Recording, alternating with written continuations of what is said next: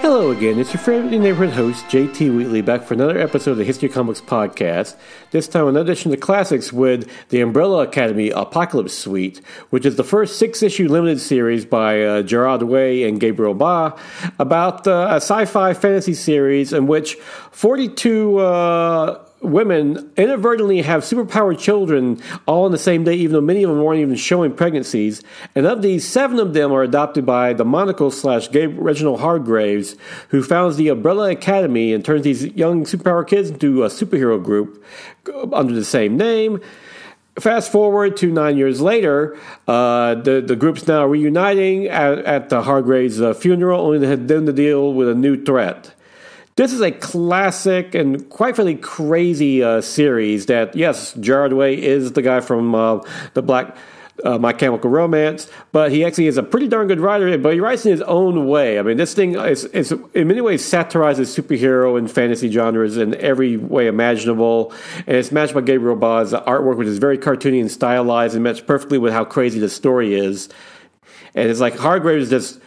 He's kind of crazy about how he takes these kids, and he even makes fun of it has superhero kids, and these kids get into some big bad situations, like one gets their arm chopped off, he berates one for not having superpowers, it's crazy, and then it gets even crazier when they become adults, and finally one guy has his head attached to a gorilla's body, and pure insanity, but just lots of fun, great sense of humor, and definitely something a little different. Yeah, if you're looking, and of course this had 2 more series after this. The first one won the Eisner back in the 2008 for Best Limited Series, and Way would do 2 more series after this, and of course it became the Netflix series as well.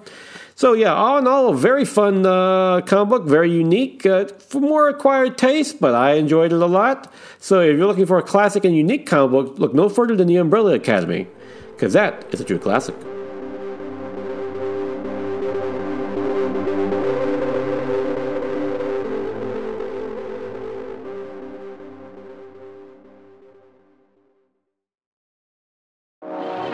Look, we gotta talk. Yeah, Thunder Talk. We're going all kinds of sideways with that sweet nerd junk.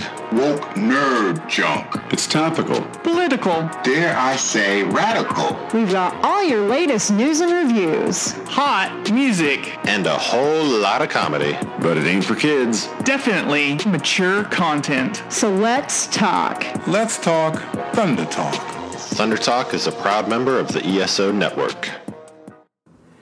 Now it is May 11th, 2023, time for the favorite comic book of the week.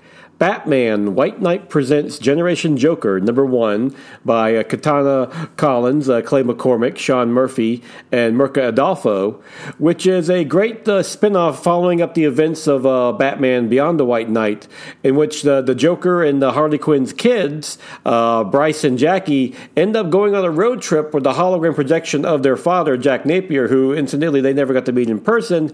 And it's kind of like a father-son-daughter bonding trip, as the hologram reveals is about to die off, and they're supposed to spend time with his children, let him know who he really was before he eventually disappears completely. But of course, this doesn't go as planned because Joker has some enemies along the way, and of course, their mother Harley Quinn is coming right after him, though she runs into some familiar faces too. Once again, the Batman White Knight universe in this Black Label Elseworlds label is one of my favorite Batman universes in recent memory. Just I love how everything's spun together. I love how the fact that Bruce Wayne and Harley Quinn are now married, and he's now stepfather to these kids. But he doesn't make much of an appearance because he's off doing their mission so he can get out of prison and not have to go actually be a father and a husband to them. And also, I love how it is a heartfelt story. It's like Jack Napier generally wants to spend time with his kids before he dies, and that's like kind of a sweet nature. Like, oh wow. It's the Joker actually has that. Well, at least the same version of the Joker has a heart, and of course Harley's on her way to go get her children. I love how she gets the her babies taken care of. It's a great one joke moment, but then the character she meets on the way is another classic moment that kind of integrates how Sean Murphy just picks and chooses all the best bits of all the different Batman universes to merge into this great one. So that was my favorite comic of the week. Generation Joker, picked that up. And I'm going to do something a little different this week because I don't know if you heard the news. Amazing Spider-Man number 25, supposedly the biggest event in Spider-Man's history since the death of Gwen Stacy came out this week. And I didn't buy it. I just stopped by a comic store, flipped through the pages, see how horrible of a job they're still doing, and I put it back on the shelf because I have not bought a Spider-Man comic book.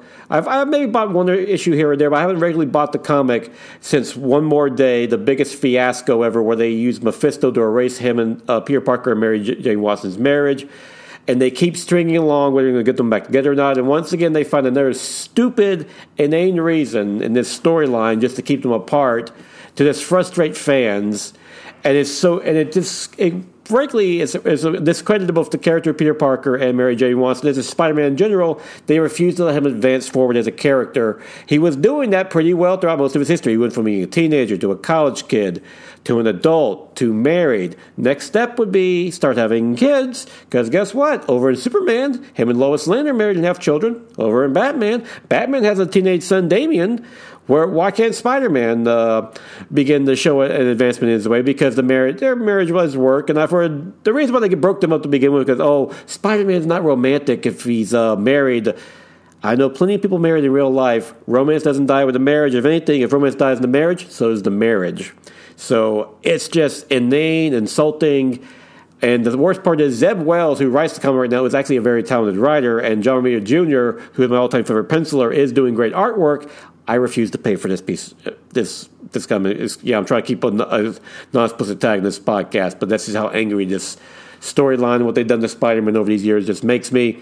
I won't touch it. Hopefully they'll finally fix this and move the characters forward, because as it eventually reveals, Spider-Girl becomes their daughter. Awesome character. Move forward with Spider-Man, please. Marvel, get Spider-Man and Mary Jane Watson back together again. Let them see Spider-Man be a dad, because that'll be much more interesting than the drac they're putting out right now. So, that rant aside, join me again next week for another edition of the Classics. Likely not from any of this recent Spider-Man line. And if you can, go out and enjoy yourself a good comic book. And if you want a good, nice, little weird classic, check out the Umbrella Academy Apocalypse Suite, because that is a true classic.